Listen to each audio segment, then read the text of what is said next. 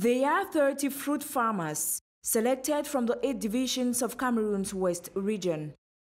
They are being trained on new techniques including grafting, layering, and nursery management of fruits. I'm very happy. I'm very satisfied for this meeting, which I think can help me in the next future. I can say that I have gained many things, which will help me to do my best in the future.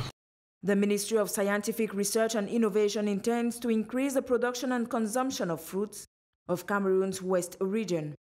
Reason why, on the field, workshops to strengthen the technical capacities of fruit farmers are being organized, and fruit tree seedlings of several varieties, fertilizers, and insecticides distributed to the farmers.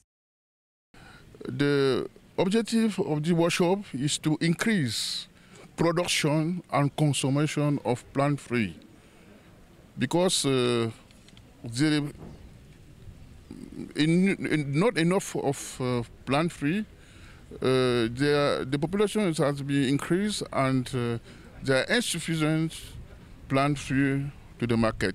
So that we need to learn the technical, reinforce the capacity building of farmer.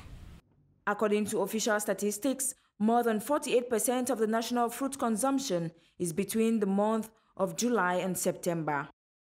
In 1998, the value of fruit and vegetables production in Cameroon was at 154 billion francs CFA, that is, around 30% of the raw product.